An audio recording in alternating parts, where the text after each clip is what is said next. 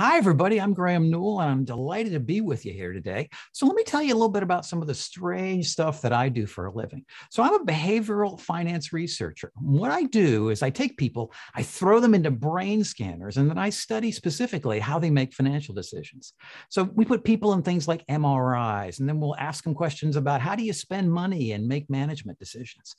I can look right inside people's brains, and what we can see is the specific parts of their brain that light up at the very moment when they're making any kind of a decision. Now, we use technology like EEG headsets to measure brain stimulation levels. We strap things like galvanic skin response receptors to their fingertips. We use things like eye tracking glasses so we can see exactly what people are looking at when they're making any kind of a decision. We can put marketing materials in front of them or proposals, even speeches we've done. So I've spent the last 10 years just being every person in marketing's worst nightmare, because what we can do is we can look at the stuff that they're creating, whether it's marketing materials, whether it is presentations, and we can tell before they do it whether it's probably going to work. So what's neat is we've been able to save people millions of dollars in creating all this great content that we can pretty much tell it isn't going to work. We use technologies like facial coding, and we can take and look at all the little things that happens in your face. Maybe your eyebrows go up or your mouth twitches.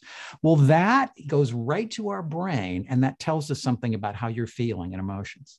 So what's great is now we can look inside your brain and find out the specific way that people make decisions. So I've spent a career finding out exactly how people make impulsive decisions that get them in trouble, and specific ways that they can get back on track and make better decisions.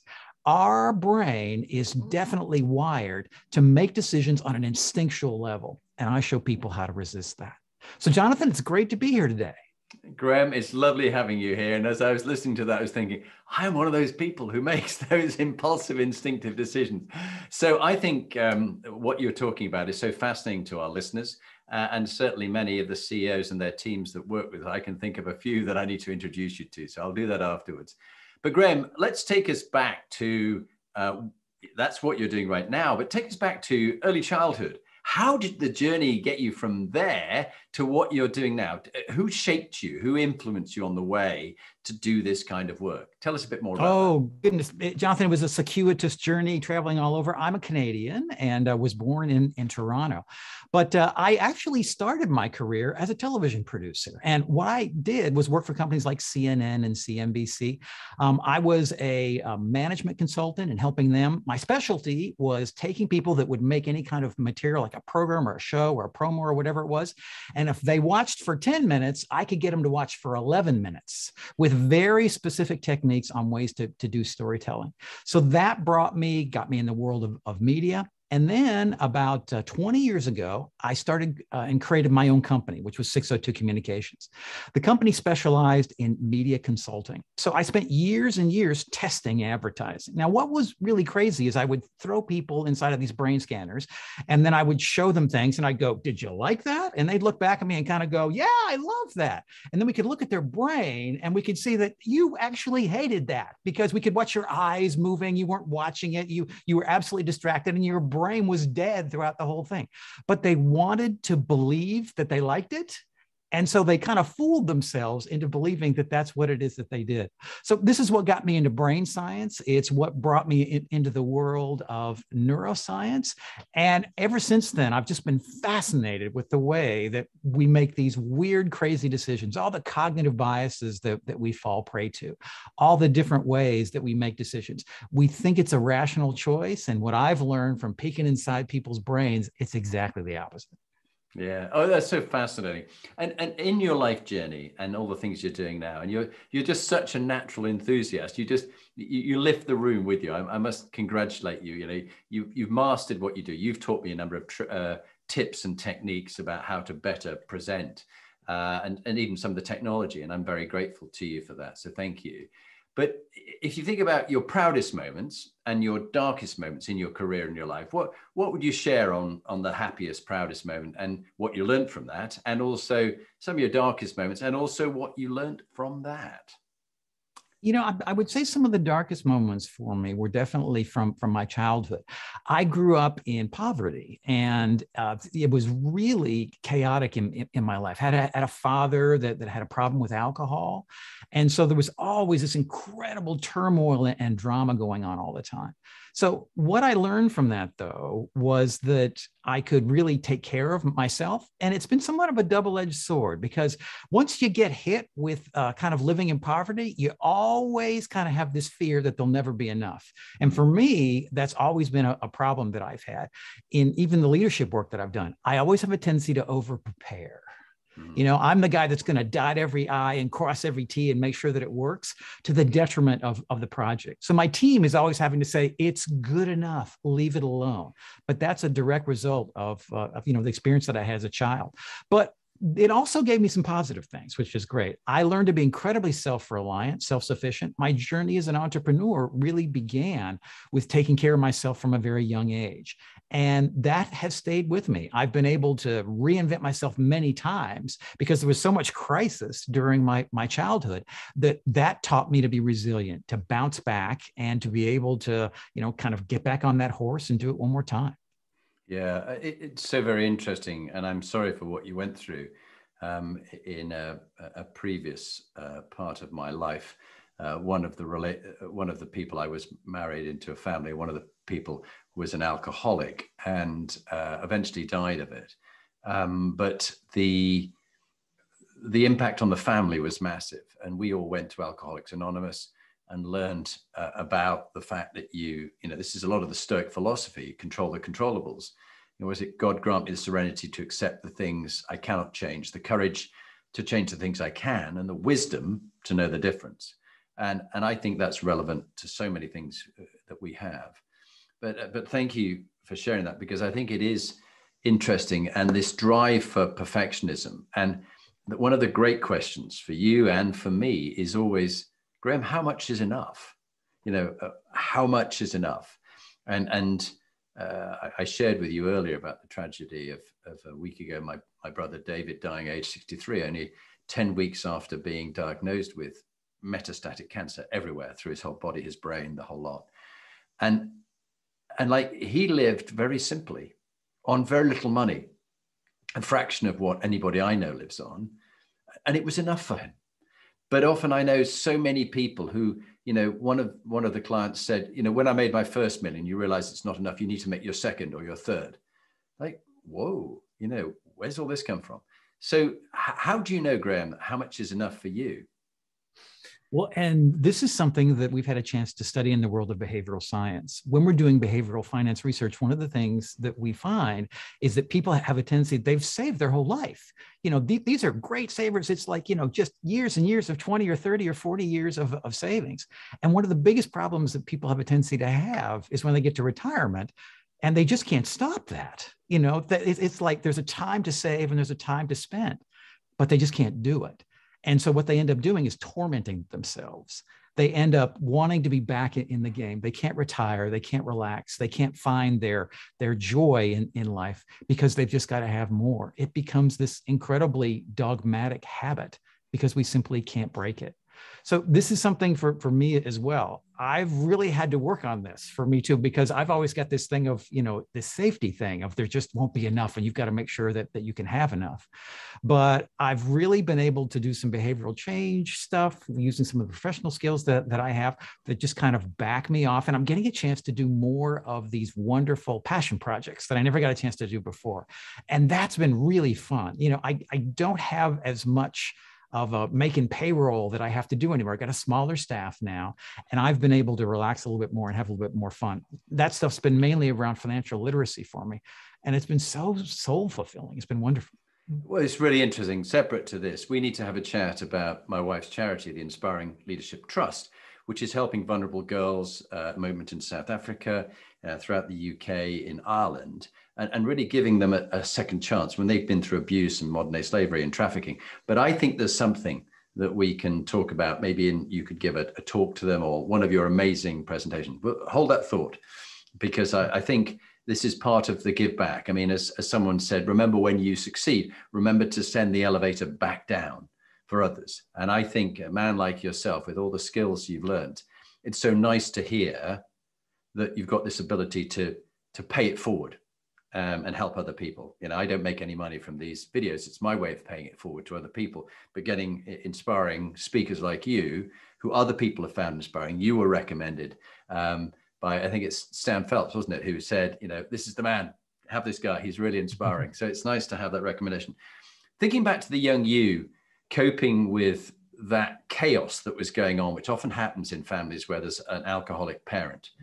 What bit of advice, if you went back in a time machine to visit the young Graeme Newell, age 16, knowing all that you know now, all the research you've done about neuroscience and behavioral finance research, what bit of advice would you give to yourself to say, this is important and don't worry about that? What would you say to yourself? You know, the best advice that I think I got was from a buddy of mine, and things were going bad. You know, we weren't doing very well. And I was like going, oh, I just hope I'm going to make it. And if I can, you know, I don't know if I can get a job or go to college or things like that. And I just wasn't sure that was ever going to happen for me. And he looked me in the eye and he said, Graeme, you understand that you can't mess it up even if you try. And I said, what do you mean I can't mess up even if I try? He said, whether you're rich or famous or go to college or whatever, there's a spirit inside of you that's not going to be stopped. And he said how it actually augments itself, where it goes, how it presents itself is going to be a fascinating journey, whether it's path A, path B, or path C. So relax, because you're going to find the lessons that you need to learn. You're going to live a wonderful, fun, adventurous, joyous life. And if you can just give up the need to predetermine how that's going to go, you're going to be so much happier. Mm. Oh, what great advice. And that reminds me of almost what they described as teachable moments. I used to be frightened of failing, that fear of failure that so many of us have. But now, all the best experiences I've had have been through failures I've had. Not the best, I mean, some of them have been successes too. I won the Cyprus Double Mountain Marathon. That wasn't a success, that was a failure, and that was great. But I made lots of blunders, even the failure of my first marriage. But I've learned so much from those. As someone once said, I learned so much from my failures. I think I'll go make some more. You know, like, but what great advice. What great advice. I love that. Let's go around the Inspiring Leadership Compass as a general guide to us. And we'll begin with moral quotient. I mean, there you are, you're in financial services. There's so many people in financial services who have a bad rap, whether it be greedy Goldman Sachs bankers wanting their Ferrari and selling mortgage-backed securities that are completely fictitious, or synthetic, I think there's the word beautifully, or people who are door-to-door salesmen selling something that doesn't exist or preying on the vulnerable. What about you, your moral quotient, your true north, your foundational values, that the top three that you hold important? And what have you done when you drift off your true north, and how do you bring it back on? You know, it is interesting, because I have a lot of people that, you know, come to me and kind of go like, how can you work with some of these, you know, exploitive companies like this? And it's actually those shenanigans that got me into it, you know, because I was like, that is not right. I'm a big reader, and I've done so much reading over the course of the years. And what I found was the people in the world who tend to do the best are the people who get an opportunity to participate in global economies. You know, if you want to uplift a nation, don't just give them money. If you want to uplift a nation, let them get in the market, because that is the opportunity for the world to really come to their door, to participate, to allow them to bank, to allow them to have money, to go to a poor, underdeveloped nation and use, you know, technology like M-Pesa and things like that. It absolutely changes an entire nation. Children don't starve, families start businesses, kids get to go to college. And so I found this so incredibly invigorating that I decided that that's where I wanted to be, was right in the center of that. So many people see making money and capitalism as exploitive, and I see it as an opportunity to uplift the world. to get all people to be able to come together and to participate in this economy, we can eliminate poverty. We can get rid of starvation, and we can get rid of disease, all of these things when people can participate in markets. And that's what I want to help them do. And whether you're rich or poor or middle class or whatever, it's crazy how bad people make money decisions. The very richest, the best business professionals, the people that they're top of their game, the CEOs, when you look at their finances, oftentimes they are in tatters. They can run a company, but their own finances are something that are often beyond them. And so I feel like this is an opportunity for me to help people to understand how they make decisions. And that really inspires me. It really does. Well, that in a way leads to the next element of the compass, the PQ, what gives your life meaning and purpose, your dharma, your calling, your vocation. Anything you want to add about that? Because in a way, you've taken your moral value set and you've linked it very nicely to what gives your life meaning, but why you do what you do. Is there anything else you'd like to add on that? The big thing for me is I'm just such a big lover of collaboration. Whenever things go bad for me, I'm always out there, finding people and bringing back and getting the feedback and things like that, because that is what absolutely feeds me. I love the opportunity to present on stage because I get a chance to meet the smartest, coolest people in the whole world, and they'll come up and talk to you, which is just fantastic.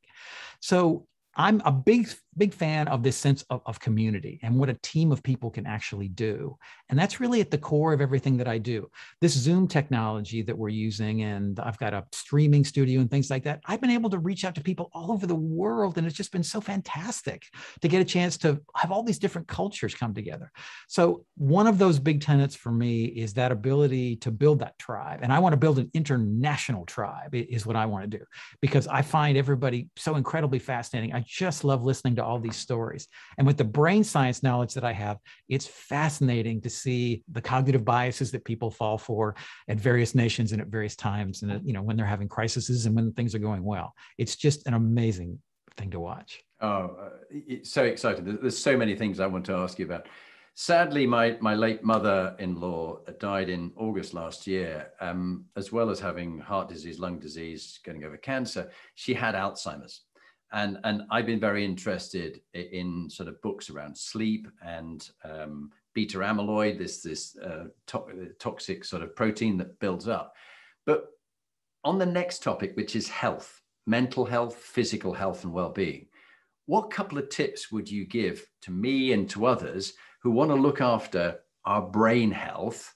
Because, my late brother who died last week, he had a tumor in the back of his brain, which had grown from the spread of it. It'd broken the brain-body barrier, it'd gone into the brain.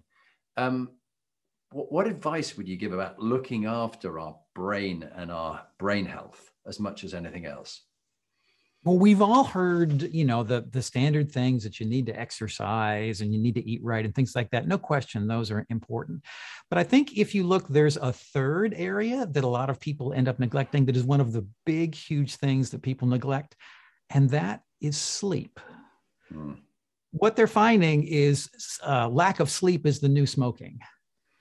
Because, everyone says, yeah, I'm fine. I can do this without rest. Your brain is absolutely stunted when it does not get enough sleep. It's a great book, one of my favorites that you might want to look up. It's called Why We Sleep. Oh, I love it. Yeah, by, love that book. What's the guy who does it? Why We Sleep? Matthew Walker. Yes, Matthew Walker. Yeah, great book. Talks about, it's like being drunk, for the whole day when you don't get enough sleep. So what I encourage people to do is you've got to make sure you get in bed and you get that rest and you nap or do whatever it takes, particularly for young parents or people climbing the ladder right now. We have this stoic idea that, we're going to be able to just muscle it through. I don't care how macho you are. Doesn't work. Everybody gets stunted when you don't sleep. So I think that's one of the health things for me. The other thing that I'm a really big exercise guy, and I've been able to change a lot of my behaviors by using behavioral science. really making it a pleasurable experience. And I do that I'm a big reader. And so I save special books just for the time that I work out. And so it's not about, hey, I got to work out. It's now about, I get to finish my book. And so for all of those things that we take care of our health and eating and stuff like that, you've got to make sure you give yourself rewards. If it's suffering, you won't do it. It's a great book called Tiny Habits by BJ Fogg that you might want to take a look at. He has, great little behavioral change things that'll help us do the things that'll keep us healthy, that'll keep us sharp, that'll help make our careers better, make us better fathers, better mothers. And it's a great practical guide on how to do that. I love it. And Matthew Walker's book and everything else. I know that, for example, the last couple of days, I had only like 6.5 hours sleep. Whereas the day before I had 8.5 hours sleep. I'm not talking about time in bed. I'm talking about actual sleep because I record it all, with devices and stuff. And I just find Matthew talks about 30% less performance for those 2 days. And I just know I was slightly grumpier. I couldn't think so well. When I was coaching someone, I was slightly not quite as alert. But when I've had enough sleep, boy, I'm bam. And to make up for that, I always have the power nap round about 1 o'clock. 25 minutes, no more. I listened to Calm, one of the mindfulness ones, and I can't get through more than about 3 minutes, and bam, I'm gone. Deep sleep for 25 minutes, and it's like gives me 2 days. Are you a napper, a power napper? Oh, Jonathan, I am a power napper of the highest order. Let me tell you, man, I can bang out for 10 or 15 minutes. Now, there's some people that can do that. I imagine you're probably somebody that can fall asleep very quickly, right? Yeah. So am I. There's some people it takes an hour for them to wind down. But what the brain research shows us is that even if you just lay down, close your eyes and do nothing, it has a powerful recuperative effort. Even if you just sit in your office and lay your head down on your desk for 10 minutes, it really makes a huge difference. So yeah, I'm a big fan of napping. Oh, that's great to hear. No, it's so interesting. And of course, whether it's Margaret Thatcher or Ronnie Reagan, they prided themselves, as you said, the machismo of, I only need 4 hours sleep a night, 5 hours. Well, they both got Alzheimer's, early onset Alzheimer's, which both finished them off. Yeah. And I do think the research is still very interesting in this area, but it's almost this idea of the car wash that doesn't finish cleaning out all the clag. And so you're left with this plaque, not on your teeth, but on your brain, which is there the next day. I definitely noticed it. And thinking back to my time in the military, when we do escape and evasion and we do resistance to interrogation, people are against the wall or their hands on their head, and they were put through stress positions and lack of sleep. They couldn't think well at all. I mean, literally couldn't think well. And doing selection, like the Navy SEALs and the Green Berets and things like that. And they go, we just keep them working for 2 weeks and they have no sleep. No wonder the guys, fall over and stuff. Is that really the sensible way? But of course, wartime isn't kind to you. Wartime doesn't go, hey guys, look, we've been attacking each other for a while. Go and have 8 hours sleep. We'll meet in the morning. We'll attack each other then. But we'll have a nice breakfast. Yeah, take it out. A cup of tea. You're English. Have a cup of tea. Take a tea. Yeah. Lovely. Health question. EQ is the next one I'm really interested in. Emotional and social intelligence. And also from your study of behavior, and behavioral science, what is it that we can learn about, because it's almost like a language, emotional and social intelligence, to read your own emotions and manage them because you can't control them, me to read your emotions and manage yours, and in a meeting or on a video with lots of different people, how I'm watching different people and their faces and micro cues that you talk about, and then to pick up that, what the Germans call Fingerspitzgefühl, that fingertip feel about a meeting and how's things going in our organization. It's not quite right. Something in my gut is telling me with, 100 million neurons in there, and there's 40,000 around my heart, and then there's 89 billion in my head. Tell me a bit about that, because you're the whiz on this. Sure. Well, let me tell you a little bit more about how it is that we make a decision.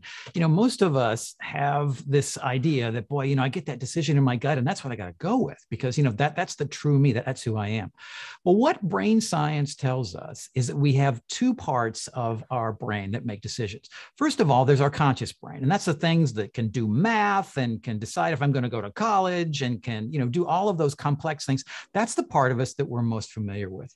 But then we also have our our instinctual brain. This is the part of our brain that can walk upstairs and recognize friends and cry at movies and things like that. It is the part of us that just happens automatically all the time. Now, most of us have the idea that, what we're about is we get hit with this instinct that can kind of drive us off course a little bit, but our conscious brain comes back in and makes sure that we always stay on course. Well, what the brain science shows is exactly the opposite. Is that we're primarily 85% of our decision-making process is subconscious. And so what does that mean? It's completely hidden from you. You're not going to know it's there. And so when we make a decision, what happens is we feel something, and that happens on our instinctual brain. And then our conscious brain affirms what we already believe. Now, it feels like a rational choice, but nothing could be further from the truth. And so what exactly is that little feeling in your gut? Well, that is your instinctual brain talking. And it was optimized to make decisions out on the African savanna 20,000, 50,000, 100,000 years ago. And so the decision that you're going to make is going to be really fantastically optimized for a caveman. But it's probably not going to be the best decision that you'll want to make. And particularly in the world that I travel in the world of markets. Could you imagine throwing a caveman into Wall Street or into the London markets? Can you imagine how incredibly freaked out they would be?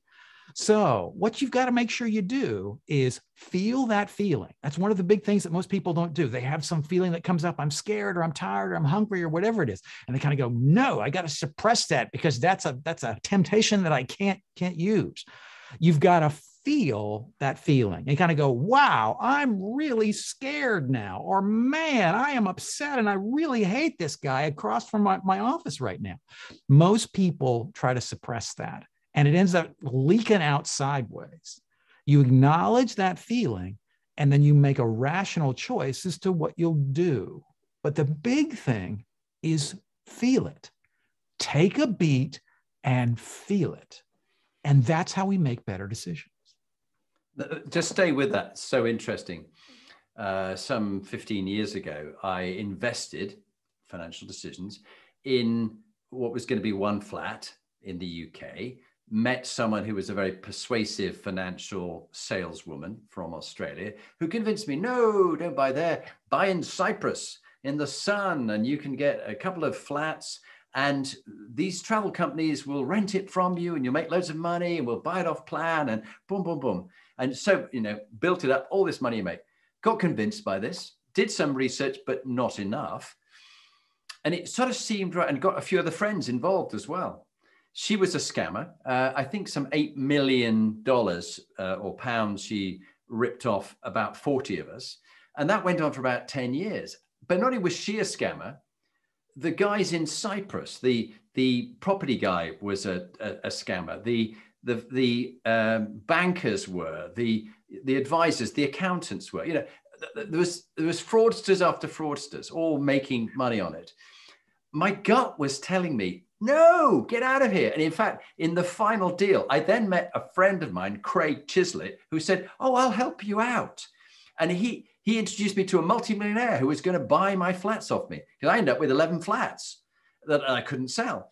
And this guy was a fraudster. He wasn't who he was at all. And my gut told me something was wrong. But I was going, no. Craig is a friend. He will help you out. He's introduced you to someone who's going to buy it off and all the problems will go away. But my gut was going, no. And I was suppressing it. That is so true. And I lost $300,000. It was one of my great big errors in my life.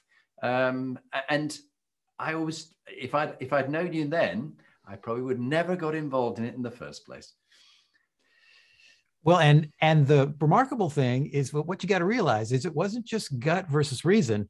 Everything was gut. Okay. And your brain just sort of, had your conscious brain just sort of made a couple of suggestions at the end. Almost all of our decision-making is instinctual, and that's why you've got to recognize that. You've got to step into it and kind of go, I am just a big ball of instinct walking around, and I've got to give that instinct its due. Yeah. So really what you're saying is feel it, trust the gut. What's the gut telling me? Because there's lots of small calculations going on, which of course they feed information to the brain. They're like the mini brains, aren't they? The heart and the gut. And that whole area, I'm fascinated with research that you do. I'm interested in the microbiome or the holobiome, which covers the whole of your body, and all the signals it passes from the food we have and the serotonin that's generated, which gives us the feel-good factor. I think the whole thing's very interesting. So we have to feel it and understand it, and then try and make some sense of it with some logic and some wisdom. Absolutely. So what happened was, let's take your situation. So basically they hit you with this wonderful opportunity. What kicked in? Greed. Oh, I can make $1 million. This is fantastic. This will be wonderful.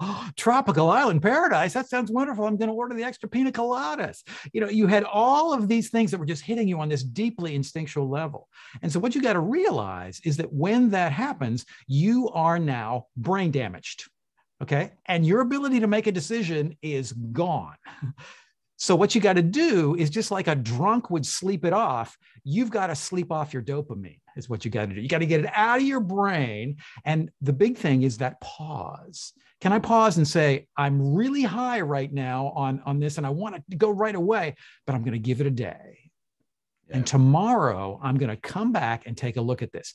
That little pause allows your conscious brain to kick in and clears your brain of all those neurotransmitters that are going to lead you down a bad road. You are so right, Graeme. And I think of another occasion when actually I did follow your advice. As I look back on it now, it was one of these, they call it different things, but it's essentially timeshare. And you've won this thing, and we'll take you on a holiday. And so they sent us, we bought into this, and we didn't buy into it. We went on this free holiday. And then after that, they were trying to do the big sell with another pitch. And I went, no, actually, I'm not. And they were so annoyed with me because I wasn't being bought into the scam. I'd had the nice holiday. That was great. But of course, it's like the Buddhist, the Hare Krishna guys who give you a gift or a flower, and you feel, oh, I've received something. I need to give something back. So here's empty the contents of my wallet. But in this case, they'd given us this holiday, we went and experienced it. It was okay. But actually, no, I wasn't going to invest my life savings in a timeshare with this company. And they were really, really bad about it. I mean, really so angry, because everybody normally gets scammed and they go, oh yes, I'll buy one, and then never have it. So that was the other side of not getting too scammed. I think perhaps I've been scammed once was enough. Let's move on to the next bit of the Inspired Leadership Compass, because this is such an interesting cultural quotient, but also collective intelligence and wisdom by people when you're working with people and meetings and decisions that you make. What advice would you give on that area of sort of how you cope with people who are different from you, how you cope with diversity, inclusion, equality, but yet this collective brain power and wisdom? What would be your advice on this one? Well, the big thing to realize is the people in our lives, we have a tendency to think that, that's just sort of how they did for us, the last little while. Did they do me a favor? Things like that. But again, our decision-making is very much evolutionarily decided. And back on the African savannah, who we spent time with were our friends and family in a small little hunter-gatherer tribe. When somebody else showed up that looked different, or somebody that showed up that was from a different tribe, you might get killed. And it was very, very scary to have that happen. So what you got to realize, particularly in the world of diversity and inclusion, particularly in the world when you're meeting new people, this is just not something that your brain was hardwired to do. So this is a brand new skill just in the last 10,000 years. Fancy skills like agriculture and living in houses, that's just the last, since civilization began 10, 20,000 years ago. We stink at this. Our brain has not had time to catch up evolutionarily. So what we've got to make sure we do is, again, give it their due and realize that when that new person comes in, I'm going to be threatened. When somebody of a different race who looks different than I do shows up, that's hardwired into our brain. And we've got to make sure that we don't succumb to it. We've got to make sure that we kick our rational brain in and say, I'm going to make a decision based on reason, not on instinct. Oh, it's so good. And what you just said there, there's a professor at Harvard, and his lovely quote was, we have God-like technology, medieval institutions, and Paleolithic emotions. You take your choice. We've still got these Paleolithic emotions, even though the technology is just like amazing. Electronic cars and electrical cars and and, you know, Apple watches that can tell you everything and beep at you and things like that. But still, I get captured by some scammer who tries to tell me pina coladas, Cyprus, whoa, you could be a millionaire. Whoa, I can have it. Yeah. And social media. I mean, just think of what, you know, we didn't meet other people, have other information or any of that kind of stuff. I just wrote an article on how, you know, it just keeps us in fight or flight mode all day long. Yes. So you got to control your news feed. We think, oh, I can get that information. I can take that bad information in and I'll be able to make a rational decision. And boy, what I can tell you from after years of putting people inside of brain scanners, you can't. That goes right in. Yeah. And you think you're immune to it, but we're not. No. So what you've got to do is you got to control your feed. Do what I call good news feed hygiene. Okay. Do not let those ideas into your brain. Yes. Okay. Find those trusted news sources, those people that you believe give great rational advice. And anybody that ever promises you breaking news, get rid of them. Yes. Because breaking news is designed for fight or flight. Yeah. That is so very interesting. And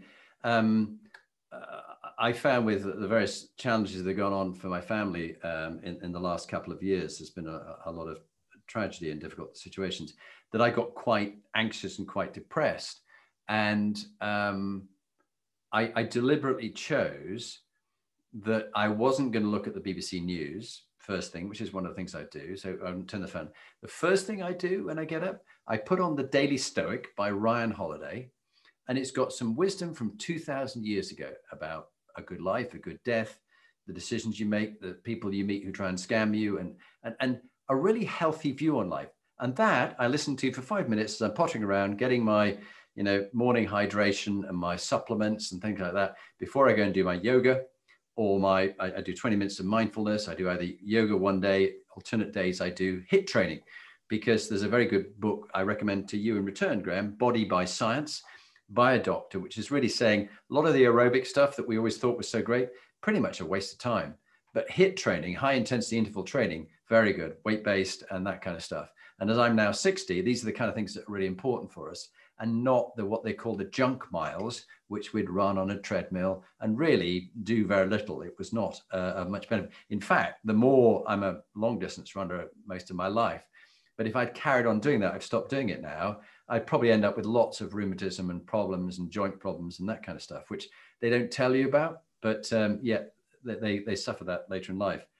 Really interesting what you just talked about. Let's move on to resilience quotient, coping with adversity, setbacks, and disappointments. I mean, what about your study and your research here about how we cope with setbacks and disappointments? Clearly, I think controlling the news feed, that the fight or flight is good, but when something goes wrong, that's a classic time for freeze, flight, or fight.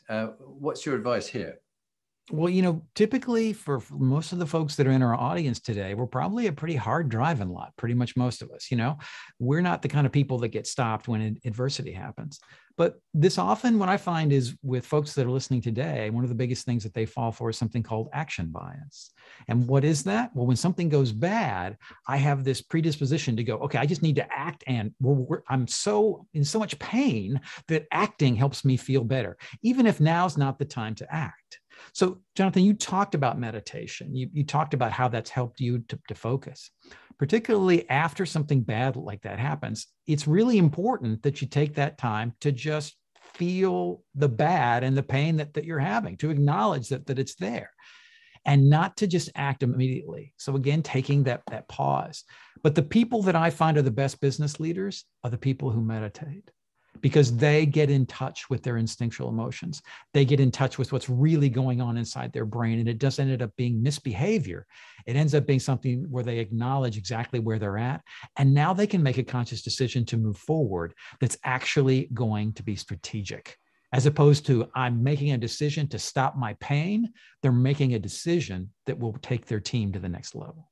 You are so right. And time and again, I think the advice that I've been given and I've passed on to other CEOs and leaders that have helped them the most is to stop them in this habit of busy, dead, which is what goes on.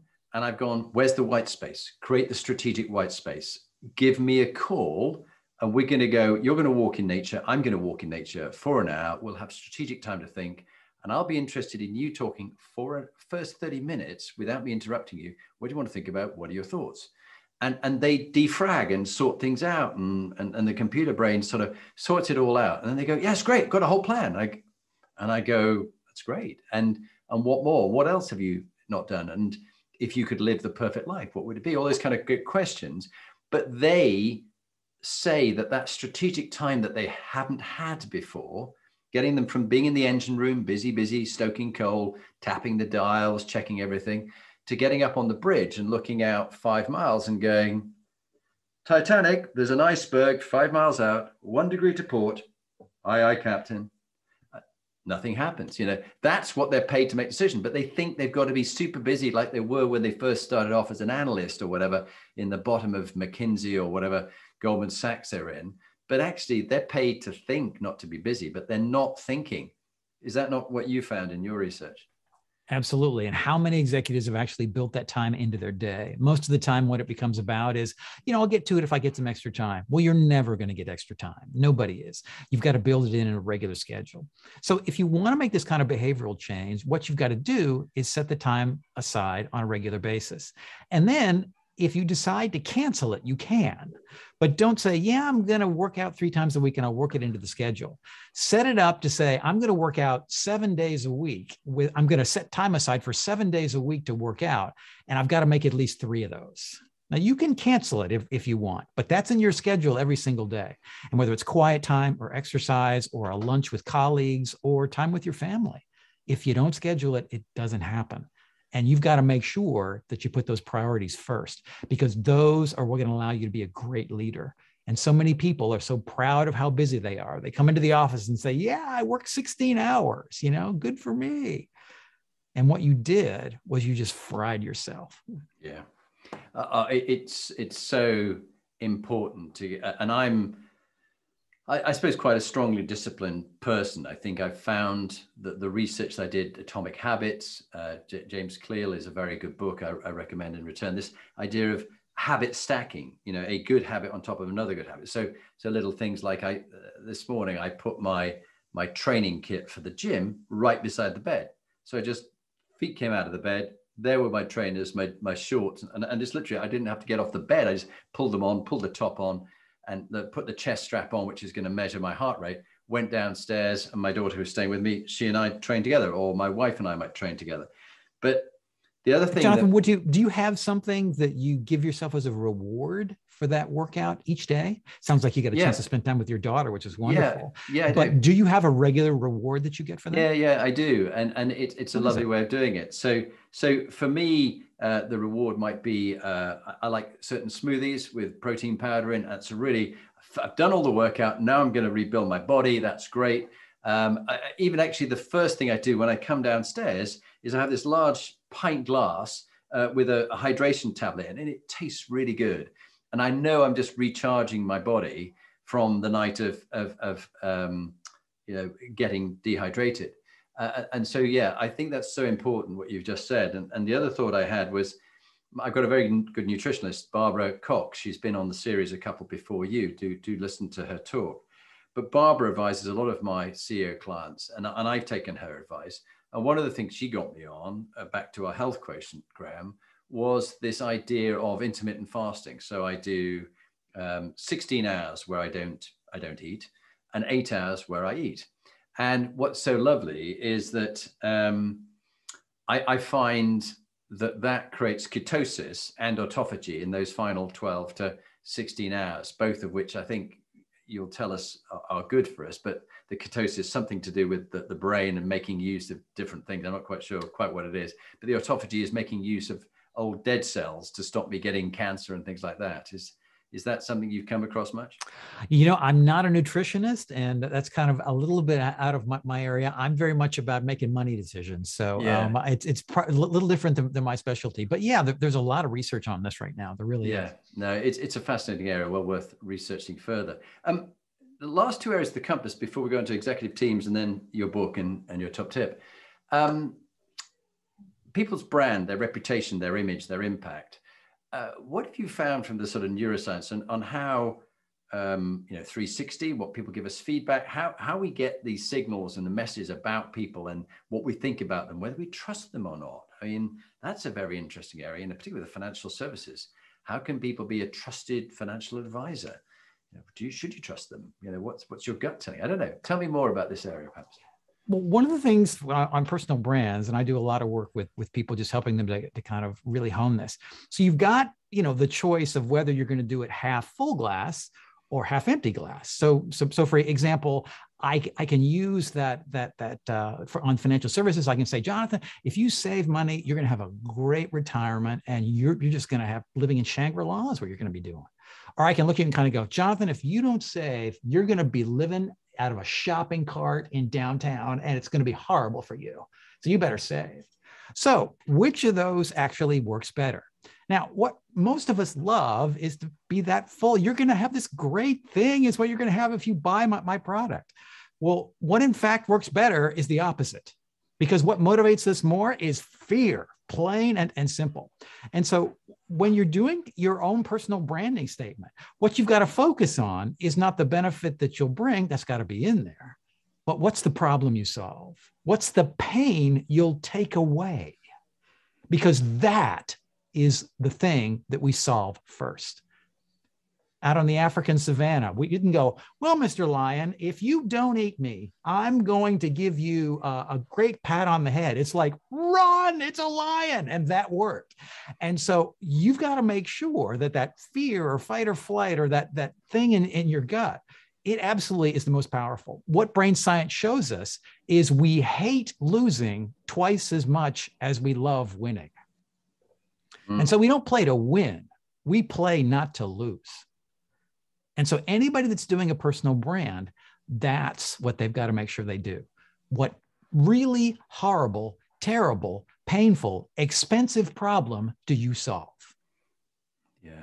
Yeah, that's really interesting, because I think as a leadership coach and a team coach, I often talk about the benefits that they're going to get from the work. But actually, I should be talking about what is your pain point? What is the problem that we're trying to solve? What's the burning platform you're trying to deal with?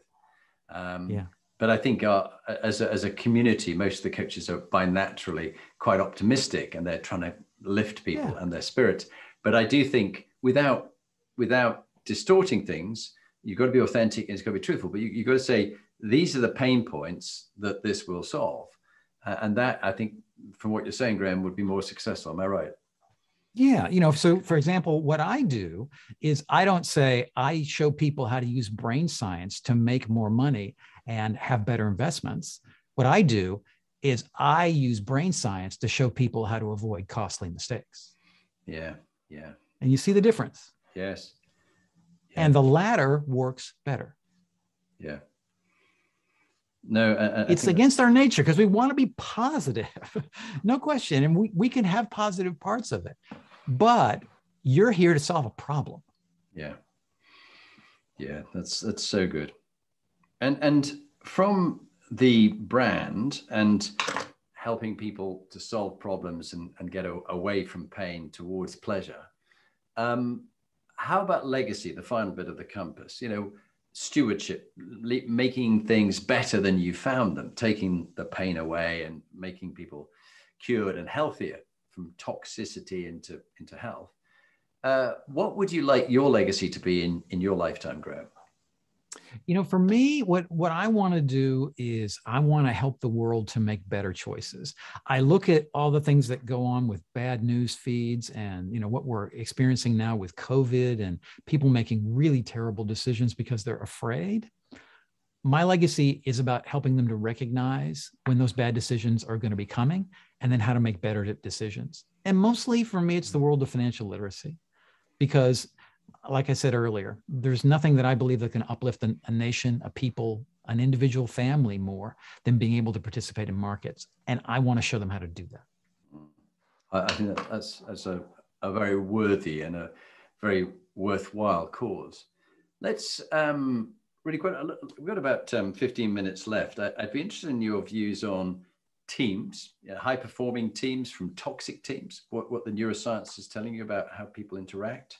And then a favorite book or two of yours before we go on to top tips. But if you have any video clips or anything interesting you'd like to throw in as well at any stage in a random way, I'm always fascinated by anything you'd share. So Graeme, really over to you about teams, people, behavior, anything you think you'd like to share as we come towards the end.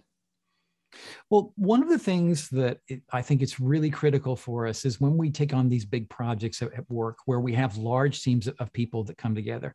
You know, maybe it's a new IT system or the gigantic new product that we're bringing to market, or you know, some big management change that's going on that's going to require a retooling of the entire company.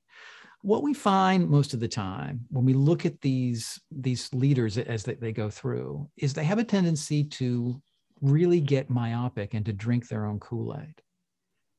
We put so much work and so much time into these, the whole team does, that we end up forgetting that it might not be as beautiful as we think. So one of the things with all of us that we need is an outside voice.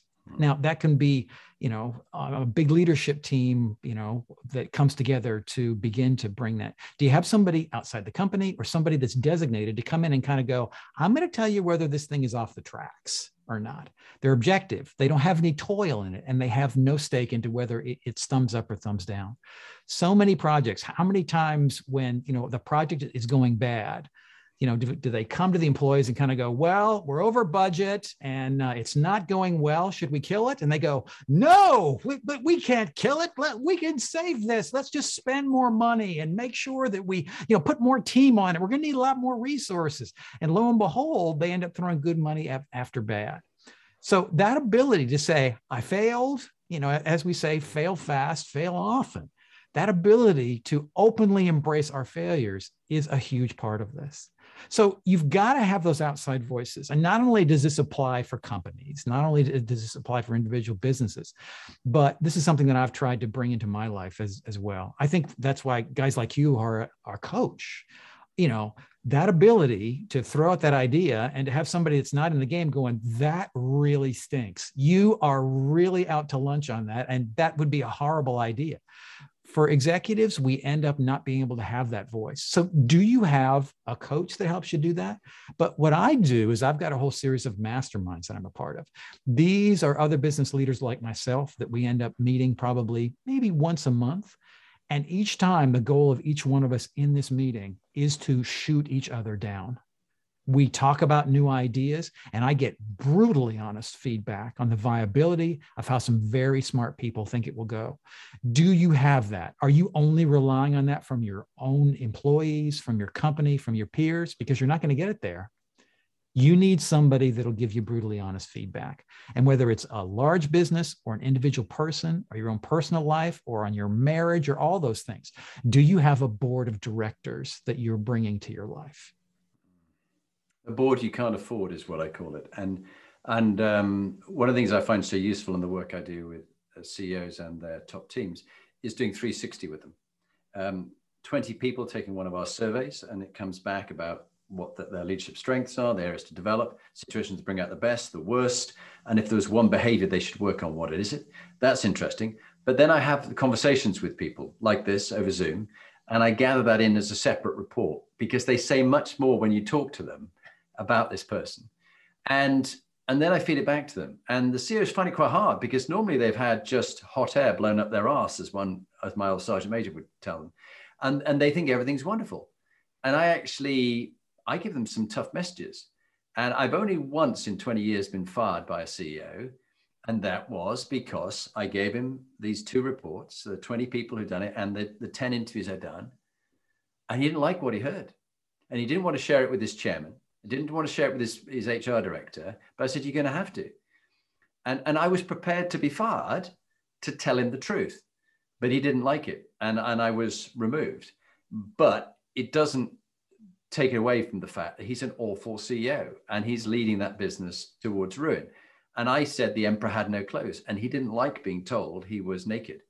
But it was very clear that everybody else knew he was, but they're playing this game where they don't know what to do with him or how to get rid of him. But this is often the truth. And the good CEOs go, do you know what? I'm human. I make mistakes. I got to unlearn things. And I have got things wrong. And do you know what? Thank you. It's tough. I don't like hearing this, but you know what? I want to work on these two behaviors, and I've chosen these two. They've got to choose them. They've got to choose the behaviors. And then they check with their chairman or someone senior to them, have I got the right two? Read the report. And they go, yeah, it's that one, but it's also this one. And they discuss it through. But then they own it and they want to really change it. But they keep checking in with 8 stakeholders, whether they've improved or not. And it's not whether I think they've improved or they think they've improved. It's whether the 8 stakeholders each month who've been giving them feedback and feed forward say that they've improved. And if they don't improve according to the 8 stakeholders, I don't get paid. Now, I think that's skin in the game. I like that. It's a great idea. That's the haunting thing about, all of us as leaders as we go to bed. Am I kidding myself? And so many of us don't have people in our lives that will help us realize if we are. Yeah, you've got to be the truth teller. You've got to speak truth to power. That's my job, is to speak truth to power without being fazed by it and being prepared to be fired if I'm telling them the truth and they don't like to hear it. But I don't want to come across as being arrogant that I'm a know-it-all. A lot of the time, they work it out themselves. They often know it themselves. Sometimes they don't like hearing it, but they know it pretty much. Now, as we come towards the end, Graeme, books. You've told us about Tiny Habits by B.J. Fogg, which I'm definitely going to get. I hope there's an audio version because I'm dyslexic, so I listen, as you know. So I'm an audiobook guy too. And that's how I do my workouts it's always my audiobooks that I get to do. So I get a chance to read my books. It's fantastic. So I'm a voracious reader of this kind of stuff. I read about 100 nonfiction books a year. So I'm like you. I'm exactly that. About 120 a year. I think I'm still trying to prove to a teacher that I'm not thick, who told me, when I was 7, that I was stupid. I couldn't do my maths. I couldn't spell. She didn't know at the time I was dyslexic. I didn't know it until I took a test quite recently. But so what books would you recommend? Give us a few of the audiobooks that you think are pretty good around this area of behavior, neuroscience, that kind of stuff. Oh, and when you asked me to get it down to just a few, it was really tough. So you usually ask for 3. Can I go 4? You can go 4. You can go 4. Can I 4? Yeah. That's not. So the first book that I want to recommend is actually an older book. It's probably about 10 years old. And it's a book called The Science of Fear by Daniel Gardner. And what it's all about is what happens when we get afraid, whether it's a business project at work or whether we're going to die in a plane crash or things like that. He explains the way that our brain gets taken over by fear. And it's just incredibly amazing. And I love this book because it really helped me to understand very specifically how much fear dominated my own life. We all think we have it under control, but fear's there all day long, all the time for everybody. Yeah. Learning to recognize it and deal with it is one of the most powerful things you can do to making better decisions. Love it. I'm definitely going to get that one. Okay. What's the second one? The next one is a life-changing book for me, probably the most influential book that I've had in my entire life. It's called Younger Next Year by Chris Crowley. I don't know that one. Chris, it's a book. So, for all of us about nutrition and taking care of ourselves and exercise and stuff, we learned how to do that when we were young, when we were trying to be buff and good looking. So we had Ripley abs and we were going to appeal to the ladies. Well, now a lot of us are older and that method really doesn't work anymore. So what this book is about, it's a kind of a body care plan for the last half of your life. What should you eat? How much should you exercise?